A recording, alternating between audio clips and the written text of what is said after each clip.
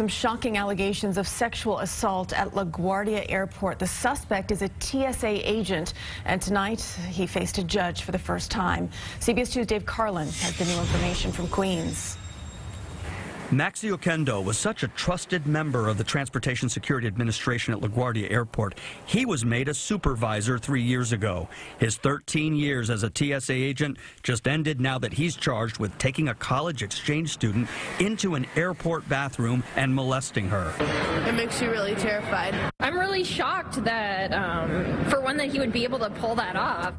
It was 8 p.m. Tuesday. The victim, a 22-year-old Korean national, was in Terminal B, having just arrived at LaGuardia on a flight from Salt Lake City. Investigators say the victim told them from the very start she knew her interactions with the agent seemed sketchy, but he wore a uniform and seemed official. He allegedly stated to her, "Hey, ma'am, I need to scan your body and your luggage." Prosecutors say at first she objected, saying, "You can't scan me, but you can have a woman scan me because I am a girl." Prosecutors say Oquendo then ordered her into the bathroom, had her lift up her shirt and unzip her pants, and then allegedly touched her under and over her clothing. This statement confirmed Oquendo's firing. TSA has terminated this individual.